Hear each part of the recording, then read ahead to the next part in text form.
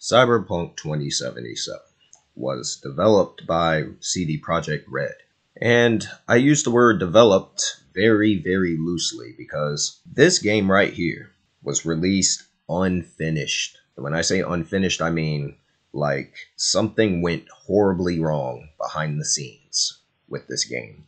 I have no idea what the fuck was going on at CD Projekt Red, but it seems to me that upper management in that company clearly didn't care about risking the reputation of the company itself and also risking the livelihoods of every developer, every person that works for CD Projekt Red along with them. So for me, this game is I have a more I guess a slightly more positive opinion on this game compared to a lot of the people who played this on console, because the console version, which I'm not going to talk much about because I didn't play the console version. I played this on PC.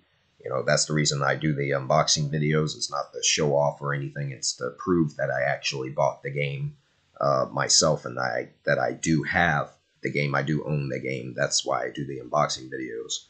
And I played this on PC. I didn't play the console version of Cyberpunk. I have seen the videos of the glitches and the hard crashes on PS4. And I've also seen the Xbox footage as well. This game runs like shit on console, and on PC, it's buggy as well. It's not as bad with the performance, but the glitches and the bugs and the game struggling to load in the textures and everything, that's still a thing in the PC version of this game. And it shouldn't be that way because the game was in development since before the PS4 and the Xbox One were even released. They had a good seven years and some change to make this fucking game, and for whatever reason, it seems to me that they didn't utilize that time properly, and I just don't understand. Once again, what happened. There is a list of things that I wanted to discuss with this game.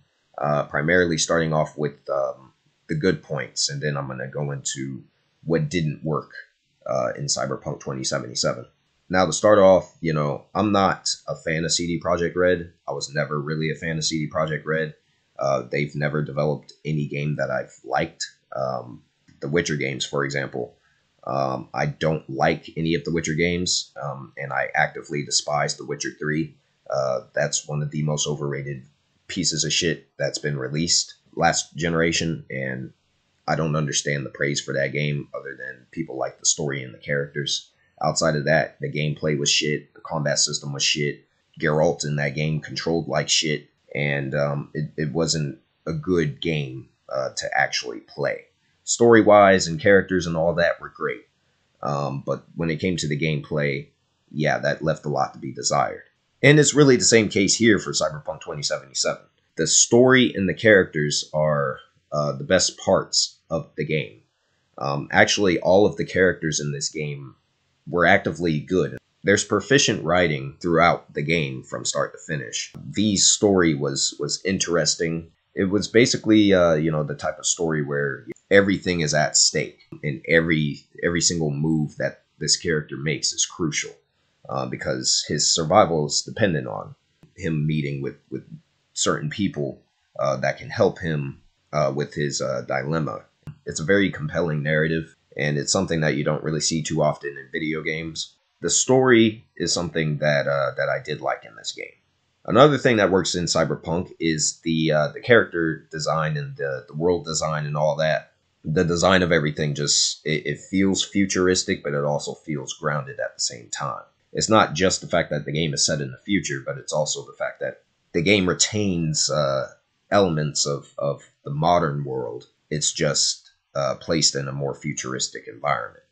So you still have cars and motorcycles in the game, that drive on the ground, but then you also have flying vehicles, flying hover, aircrafts that, flying transport vehicles that don't exist in the real world. And so that gives it a neo-futuristic feel, but like I said, it feels a lot more grounded. The colorful characters and everything just adds to the overall lore and the backstory of the world itself. Everything regarding like the lore, the characters, the story, you know, the overall narrative, the backstory of the world and the characters and all that was handled you know, beautifully. So that's something that that I don't have a complaint about, and that's really the only thing that carried me through the game. Now, when it comes to the graphics, yeah, like I said, on PC it's nowhere near as bad as console, because like I said, I've seen the footage for the console version of this game, and the console version is just that it's a complete disaster.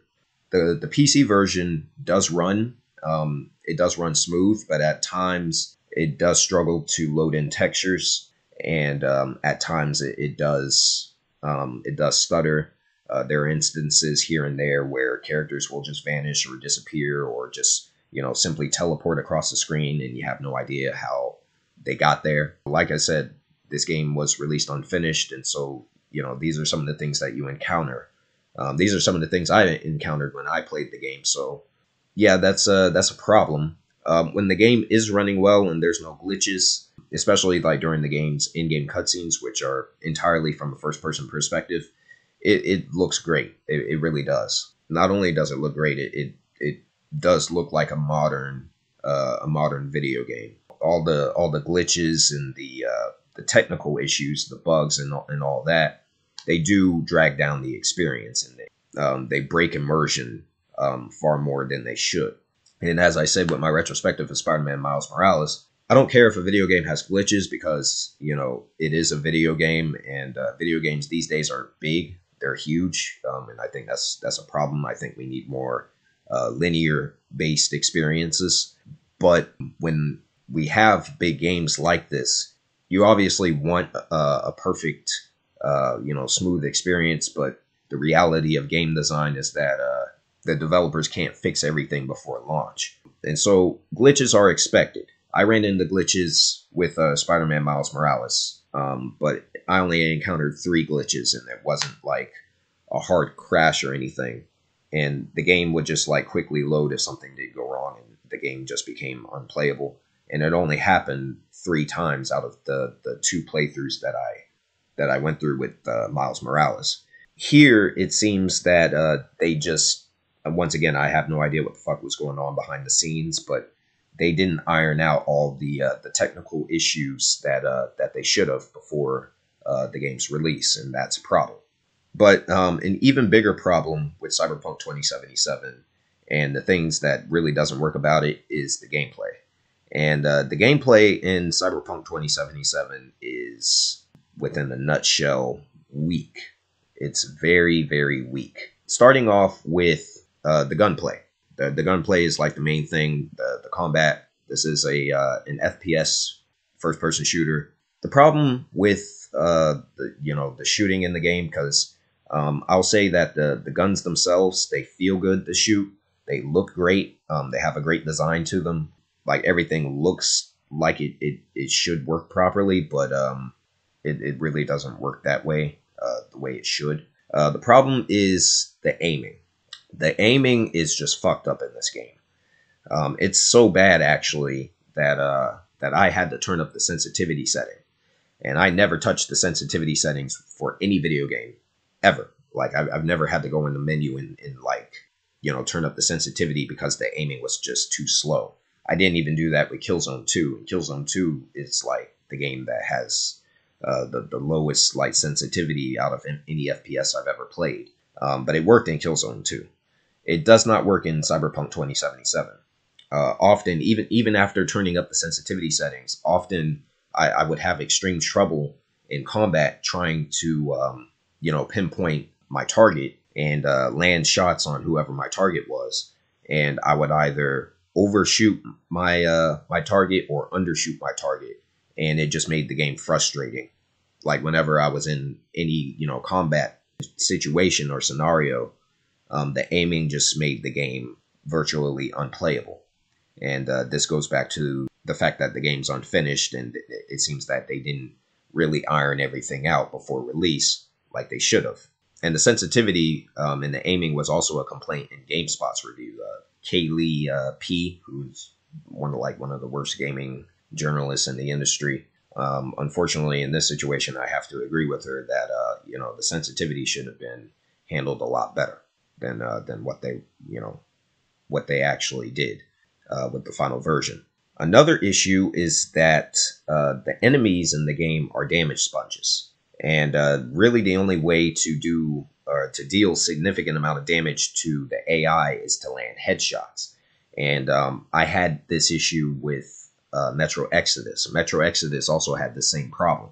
It's where you have to land headshots in order to deal a significant amount of damage to the enemies that are on screen. Although in Metro Exodus it wasn't as bad as it is here with Cyberpunk, because Metro Exodus is not an RPG the same way that Cyberpunk is. It seems to me that they didn't do a good job of allocating the damage that the player dishes out properly.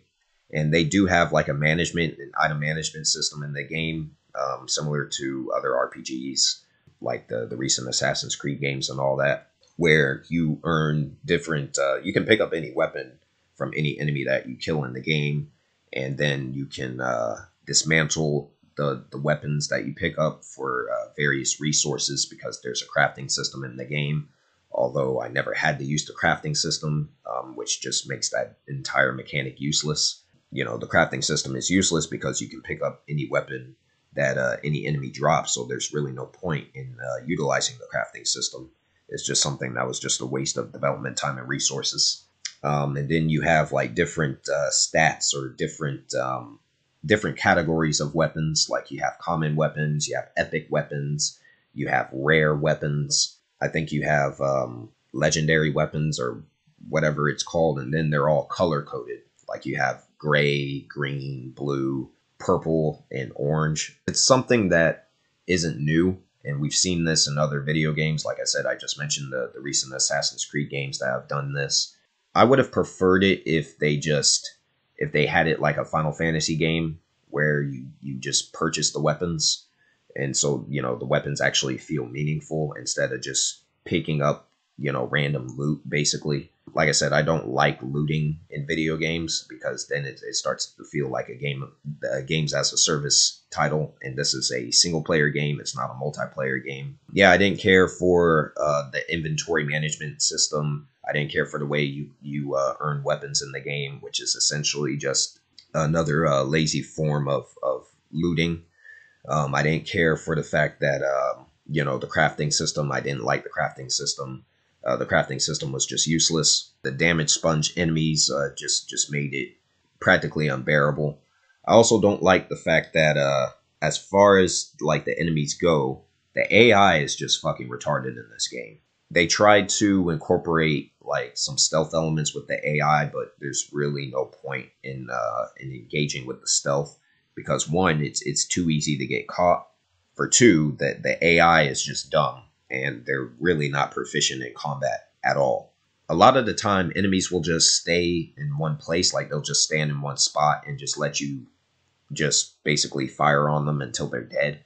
And I even encountered this issue with one of the boss fights late in the game, and that's a big problem because it basically trivializes the difficulty. And speaking of the difficulty, I did demo the game. I did try the game out on the 2 higher difficulty settings, because I mainly played this game on normal. Because the enemies are damage sponges, and because of how terrible the aiming is, the game is just unplayable on the higher difficulty levels. It's just a frustrating masochistic mess, and I wasn't about to sit there and waste my time dying over and over again, fighting with the game, the combat system, to do what I wanted it to do, just so I can play on this shitty, poorly designed difficulty level when the combat system itself isn't even designed properly. Another thing that doesn't work about Cyberpunk 2077, aside from its combat and its weak inventory system and its just useless crafting system, is the driving. Now, I mentioned this with Watch Dogs Legion. Like, Watch Dogs Legion had some of the worst, not some of the worst, it had the worst fucking driving I've ever seen in an open world game. And honestly, Cyberpunk 2077 is pretty much right up there with it. The driving just does not work in this game, especially if you're playing from a first-person perspective, because The driving is the only gameplay mechanic in the game where you can freely switch between third person and first person. In third person, it's a little bit more bearable because you have a greater view of your surroundings. But if you play the Far Cry games, it's no excuse. Even Ubisoft with the Far Cry games, those being another open world first person perspective type game. The driving in the Far Cry games just works. It doesn't. The vehicles stop when you want them to stop. There's not too much, sliding around with them. They all have the appropriate amount of weight for each different vehicle that you drive in those games.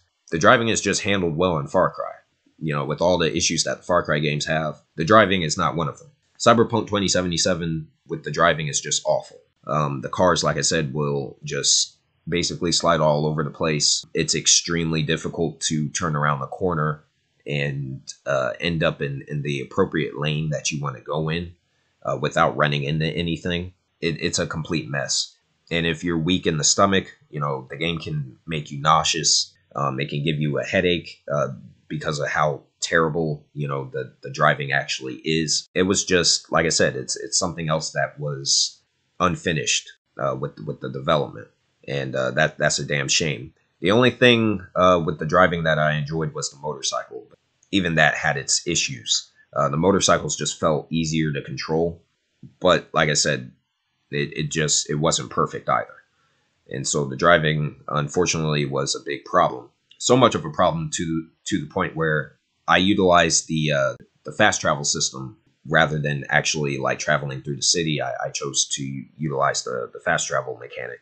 And when an open world game fails at exploration and, it doesn't encourage the player to actually free roam instead of just utilizing the fast travel system, whenever possible. If it's not actually fun to traverse the open world, then that's how the game fails as an open world game.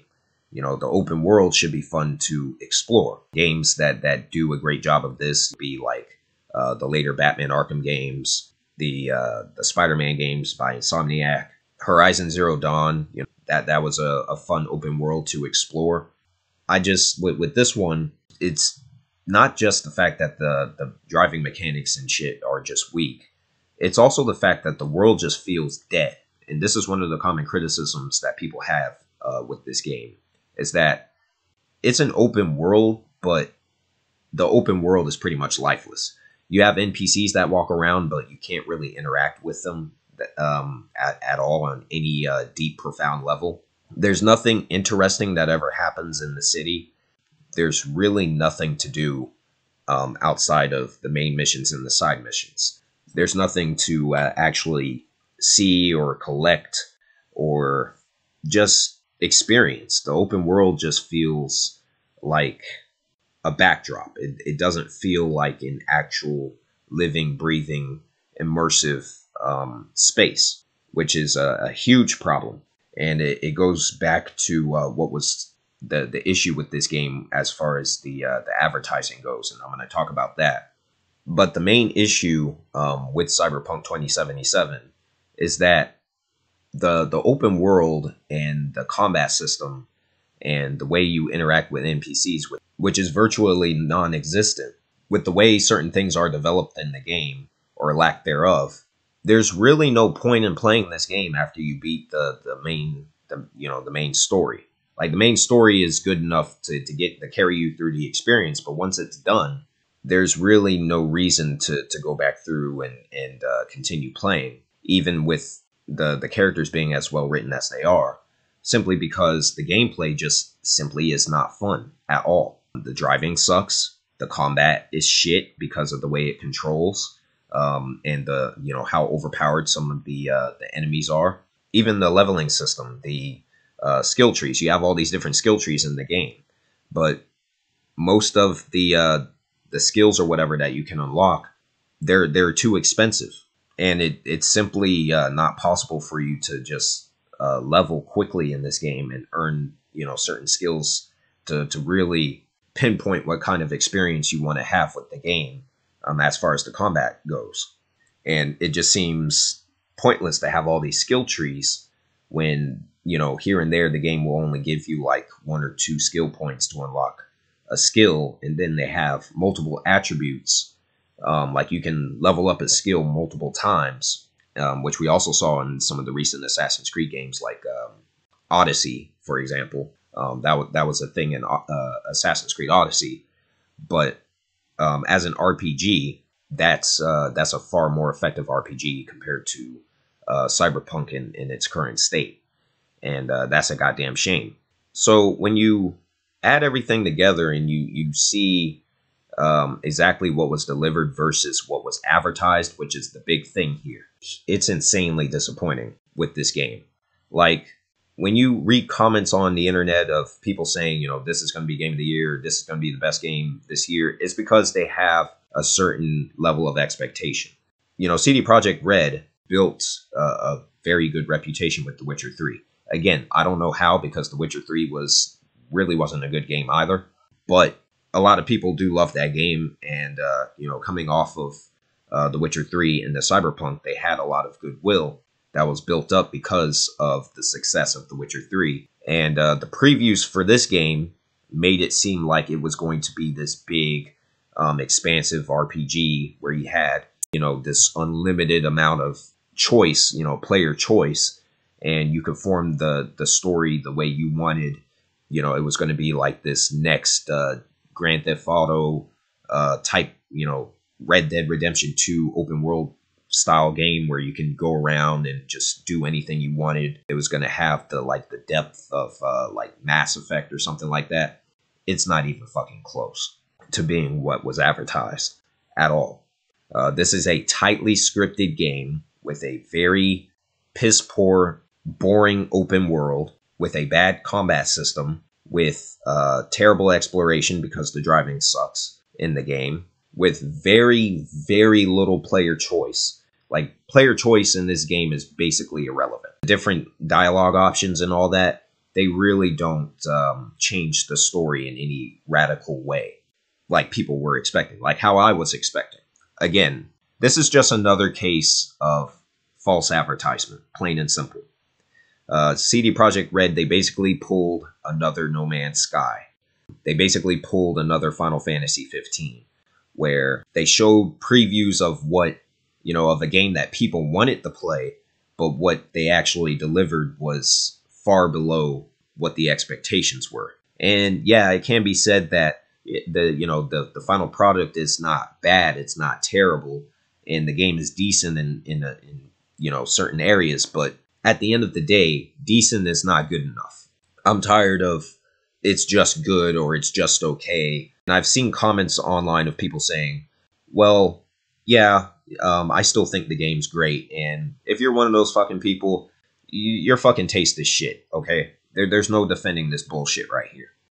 This is a very weak effort from what's considered to be one of the best developers in the industry.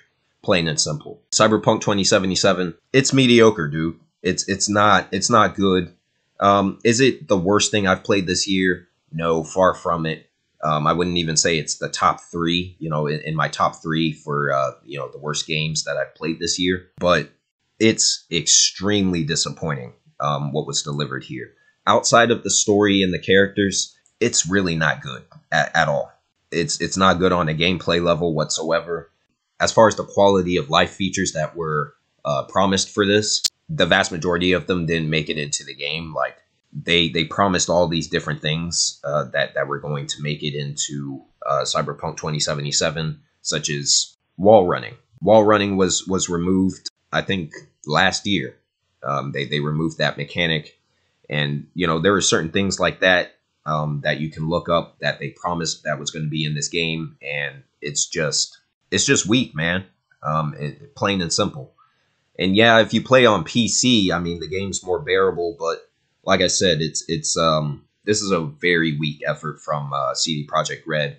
And then I've been reading reports of the fact that their stock has dropped, not dropped by a low margin either. Like, their stock dropped, I think, over 30 points because of the false advertisement bullshit. Sony recently pulled this game from the PlayStation Store, and that just tells you how much of a failure this fucking game is. Even pieces of shit like No Man's Sky, I don't believe was like pulled from the PlayStation Store when that mess came out. It's very sad, man. What happened with this game?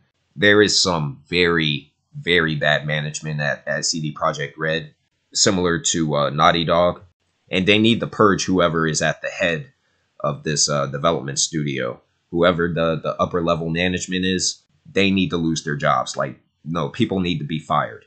I'm tired of mediocrity. I really am tired of mediocrity with the video game industry, and it's just, this is another case of, you know, let's release it now, fix it later. You know, the game was in development for a lot longer than most other video games. I think this was like a 7-year development cycle, and that's far longer than common AAA video games. The game was delayed multiple times. This originally was supposed to come out in April.